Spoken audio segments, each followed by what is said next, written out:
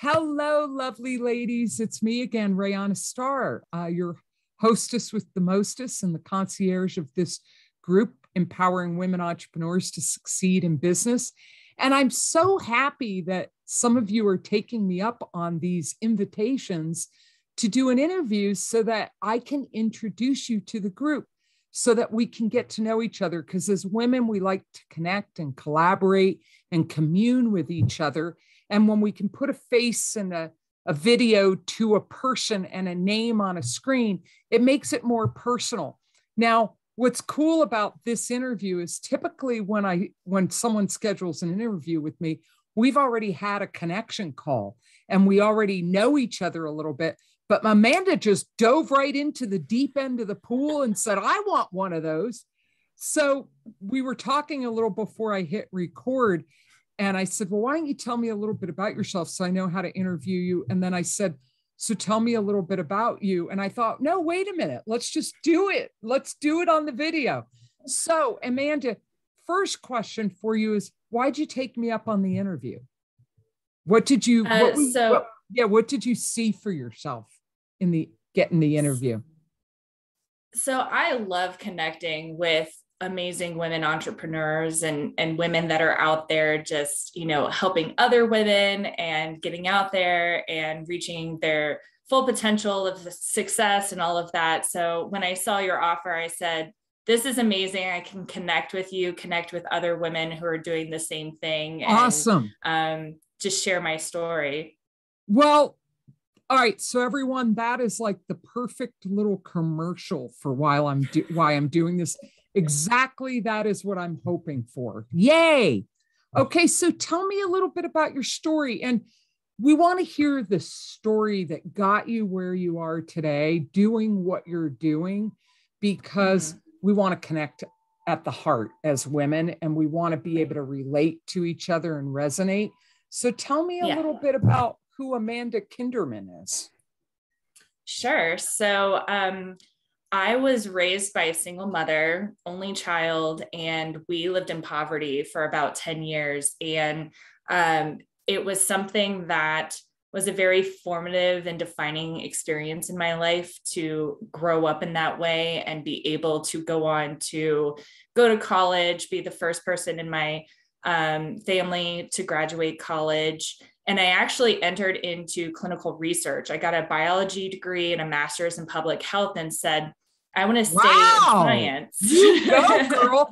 You are literally a badass. Wow. To go from poverty, which had an impact on you, and I want to ask you about that, to being the first college graduate in your family, and then to go on and get a master's, that is the definition of being a badass. So how did 10 years in poverty impact you? It really I grew up not really knowing different. So, I just assumed that everybody went to the grocery store with these coupons that were food stamps back in the day, and that you had to pick and choose what you were going to get for food, and that everything you were getting was, prepackaged. I ate a lot of Hamburger Helper and like Kraft mac and cheese and things of that nature. And I was also a latchkey kid. So because my mom was single and she was a high school dropout, she was working multiple jobs. And I basically knew to get off the bus, walk to my apartment or my trailer, wherever we were living. And I was home alone for 3-4 hours a day, just making sure that I did my homework and that I was being a good kid before my mom, finally came home to make dinner and, finish her evening. And so it was definitely like, didn't know any better until I grew up and talked to other kids and other people and was like, oh, that wasn't necessarily normal. I mean, it wasn't uncommon, but not everyone's experience was like that. Wow. I'm going to shut my office door because there's a glare on my glasses distracting me. Wow. So you're very resilient, very resilient. So Why biology and public health? What was the interest there? I had always liked science as a kid. I just found it really fascinating, and I shuffled through many different types of science-minded careers that I wanted to do. Astronomer, marine biologist, paleontologist, and so I happened to just land drawn to science. Yes, yeah, definitely. It tended to be my best subject in school. So when I graduated with my biology degree, I actually fell into clinical research, so like clinical trial management and all of that. And I have done clinical research for probably the past 12 years, but I actually had an aha moment in 2020, like a lot of other people, and I'm going through a career change right now. So I'm actually leaving science altogether and, transitioning. But wait, before you leave science, what is it about being a clinical researcher? What is it about that kind of work that you like? So I really enjoyed being a part of the, solutions that people were finding. I worked in like oncology and diabetes clinical research. So to be a part of finding, treatments and things that people with cancer and with type 1 diabetes had was very important to me. And while I wasn't meeting with the patients directly, I still had a hand in it, just being involved in managing those clinical trials and making sure they were running smoothly and that, everything was fitting regulatory wise and all of that. So it was really important to me to be a part of something like that because I love it's a big impact. I love your heart. Yeah. Underneath the brain, down below, that there is this connection between that brain, that beautiful brain, and the heart is leading the way. But the brain is, that's awesome. Love it. So tell us about the transition you're making. So as much as I loved being in a science, career and being involved in clinical trials, I realized I was just too far away from impact. I wanted to help people directly. And I'm an Enneagram 2 for anyone who knows what that is. I'm an Enneagram 2. I'm a helper giver, so I constantly want to help others. Yep. And and have you done some study around the Enneagram? I have, yes. Yeah. I am trying to get a little bit deeper into it now. I'm also learning about human design and finding that really fascinating. In human design. I am also a projector. Oh, are you? We've got to talk offline. That's cool. That's very cool. Yeah. We have some things in common. Human design and Enneagram are just really great systems for awareness, for learning about other people and our differences and how you, basically, if you were a machine, what kind of machine are you and how do you operate? Right. What's the best fuel to put in you? Human design and Enneagram are great systems for helping you understand yourself and others better. That is Definitely. So cool. You took me up on the invitation. Which is how projectors designed to do. And as projectors, we need to invite each other. Yay! Yep. Good for you. Okay, so go on. This is getting even more fun. Love it. So once I realized that clinical research wasn't the best fit for me and for my personality, to see the results. Yeah. Yeah, I wanted to actually help people directly, see the results, be impactful to people. I started doing a little research, doing a little reading, and I basically was, working with a friend of mine and had an aha moment and said, I think I need to be a financial advisor. And she happened to be a financial advisor. And she was like, oh my God, you'd be so good at that. Completely random, I know. Biology research to, I think I should be a financial advisor. Right? Bring those journeys together for us. Sure. Yeah. So I actually about 7 years ago got divorced. I was married for 6 years. We met in college and we just kind of Grew apart. fell away, and it, very amicable divorce. But something that I had to learn brand new was about my finances. How do I manage finances on my own? How do I live on my own? All of that. And as I was reading these like financial books and learning about what I needed to do to make sure that I was, setting myself up for success in the future, I got really into it. I really liked the information it was sharing. And I was starting to notice people around me didn't have any kind of financial help. They didn't have an advisor or anyone they could talk to about their money. Financial planning wasn't really considered accessible to people with a lower net worth or anything like that. And I wanted to change that. And I wanted to be a woman in the finance industry because there's so few of us, even today. And, there's stats out there that say women prefer having a woman financial advisor on average. And I just wanted there to be more of us represented in the industry to copy what's out there in the world. So how did you make the transition, and what was the education and training like? And do you practice what you preach? And do you have any tips? I know I just asked a whole bunch of questions. You're a woman, you can handle it. Help us. Oh, yeah. Take us on that transitional journey for you. Right. Absolutely. So once I decided that's what I want to do, I started interviewing just a bunch of women financial advisors in the Denver area and just basically asking them how they got involved in finances, what firms they worked for, how they liked them, what it was about them that led them to those firms. And then I found a broker dealer that I could work with that would allow me to transition part-time and start kind of getting to know the business, start taking my licensing exams and getting licensed before I made the big full-time leap into financial services. And so that's what I've been doing right now. So what licenses did you have to study and get? Sure. So my first license was the life and health insurance license. Yeah.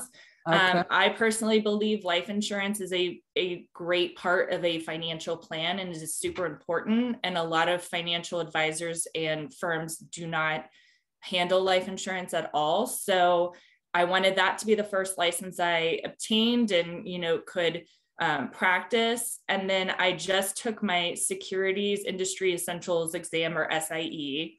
And that's a exam you have to take in order to take your securities licensing exam. So you don't actually get a license from it. It's just like a prerequisite, if you will. Right. And that's so you can advise on stocks and things like that, right? Right. Yeah. So I'm actually studying for my Series 7 right now, which would allow me to be able to, handle people's retirement accounts and, invest their money into different types of solutions and things like that. So I'm hoping to take that in the next month, and then I'll be considered a fully licensed advisor and can do pretty much everything I need to do to help clients out. So let me ask you, because that's quite a change, underneath it all is someone who wants to help people and be on the front line so you can see. Sorry, Zoom does this weird thing with my eyebrows. Isn't that the weirdest thing? It doesn't, I can't figure it out. I've gone through every setting. It's just the weirdest thing. And they just dance around. That's why they look so good. It's really weird. And it always trips me out. I always make a comment about it. So you're in science, you're doing research. You're not close enough to the front line to see the results of your work. You have this epiphany. I want to be a financial advisor. Tell me more about the epiphany, how you make that leap, because you're new and you're just getting licensed. So you don't have a lot of experience. So there's got to be something in your story, the poverty that you experienced. So tell us a little bit about how you leave all that education and experience to go do this, and the humility of wanting to have an interview while you're still in the process of getting your licenses and stuff. So that's the part of the story I think people would want to hear.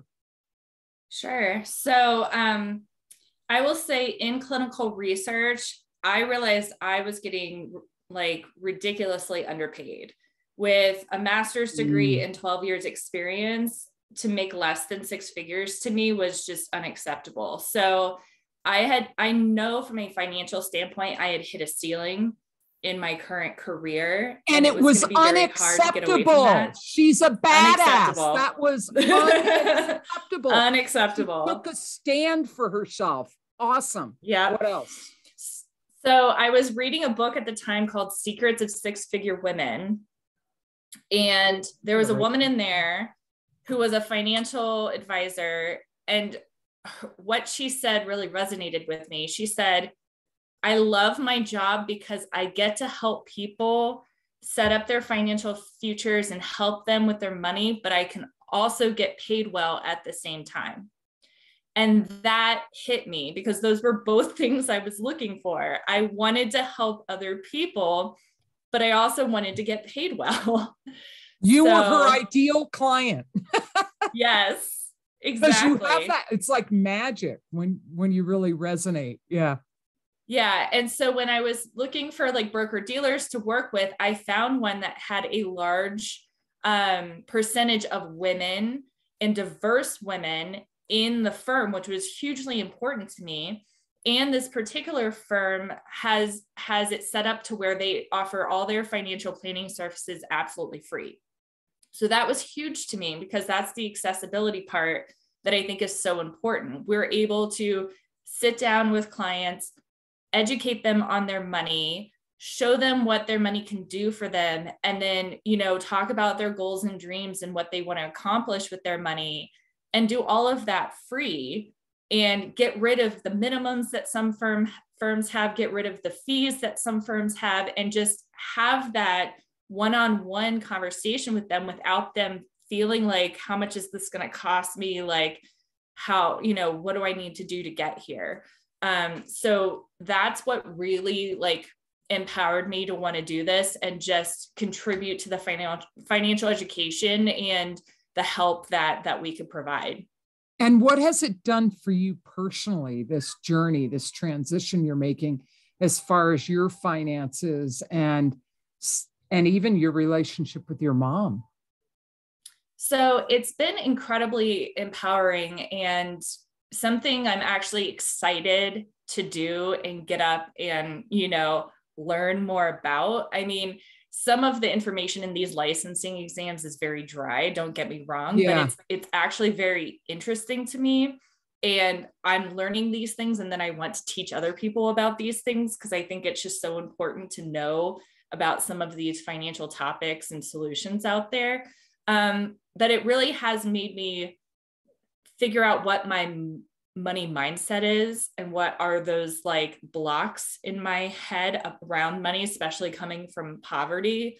Am I still in a scarcity lack mindset around money, or because I am learning about the freeing opportunities that money provides, am I, getting rid of those blocks and just kind of Yeah. opening myself up to abundance and prosperity and hoping I can do that for others as well? And that's huge. I mean, no one wants to live with the mindset that there's only a finite amount of money, that they can only make so much, that they can only live this particular life just based off of what they have. Right. Because it's so important to know that the opportunities are infinite, that there's so much out there that you can do and earn and bring in and save. And it's really empowering. Yeah. And no matter where you're at or who you are, you can start small, even if all you have is Yes. $20 a month to spare. It's Yep. something. And if you start sooner Mm-hmm. rather than later, you know, Absolutely. you can accumulate more wealth for retirement. And so many people now, like my mom, and when I lived in Baja for a few years. There's just so many people that their retirement is Social Security, and Social Security wasn't developed for that. And it's not enough. Right. No, And not at so all. I think it's smart. So, how are you practicing what you preach? So I I definitely help people with budgeting, with saving for emergencies, for retirement, for exploring investment opportunities, as women really need to get out there and invest and get into the market, just like men have been doing for, ever. And so I've been implementing the things that I'm learning, establishing budgets each month to make sure I'm living within my means, and making sure to contribute to my Roth IRA and contribute and make sure my emergency savings is padded and there for me if an emergency arises. And then exploring, amazing investment strategies and opportunities within my retirement accounts and all of that. And just, like wanting to get involved in the things that I'm learning about. Awesome. So let me ask you this. If you had a rooftop message that everyone would hear and heed, the advice that you could leave women with, and they would actually do something with it, what would that advice be, Amanda? My advice for women would be to really face your finances head on and go on a money date. Those are really important to me. It's one day a month, and it could be in the evening. Put on some music, pour yourself a glass of wine or whatever your beverage of choice is, and look at your money. Look at all of your bank statements, your credit card statements, don't your retirement avoid accounts. it. Go there. Don't Go avoid there. it. You pleasant experience. And feel empowered. Yes. Make looking at your finances and your money a positive thing surrounded by things you enjoy. Because if you set a date every month to look at your money, you will become more empowered around your money and more knowledgeable around your money. And when women do that, they start doing things. They start taking action. They start saying like, oh, I've got an extra $400 a month that I've just not been touching. What should I do with this? As we know, inflation's high right now. Sitting in a bank account, you're losing money. So having that relationship with your money and doing it positively every month is going to be huge for the awareness that it will bring to women. I love it. Love it. I love that you're practicing what you preach. I love your story. I love transition. And what I want to ask you to do is the same link you use to schedule this, schedule a connection call so we can just chit chat about the things we have in common. Just want to get to know you better. And all of you ladies really want to get to know her. I mean, what a great story to have the courage to say, this isn't working for me. I'm not going to play by your rules. I'm going to go and do what my heart wants me to do. And to be able to shift gears and take that heroine's journey of, I'm starting a whole new career because I want to be happy. She's making being happy a priority. I love it. And she wanted to be closer to the front line and actually see how she's helping people. So up and a black cat just entered the room. Ooh, hi, kitty. So, and you're an animal lover. My dogs would probably love chasing your cat.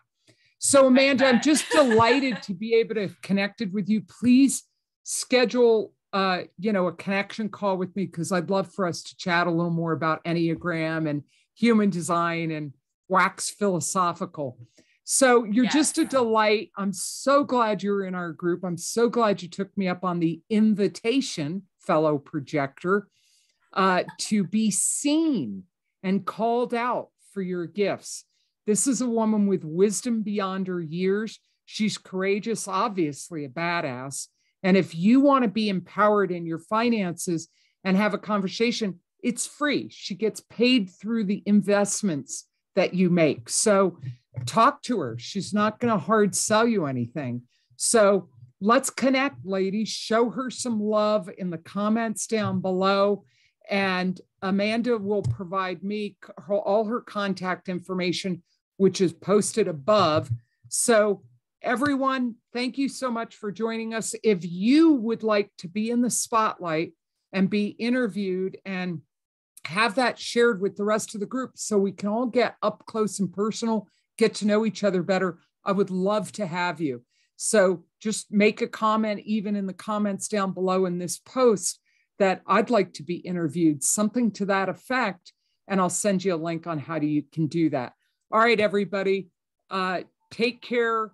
Thanks so much for joining us. And I look forward to the next one.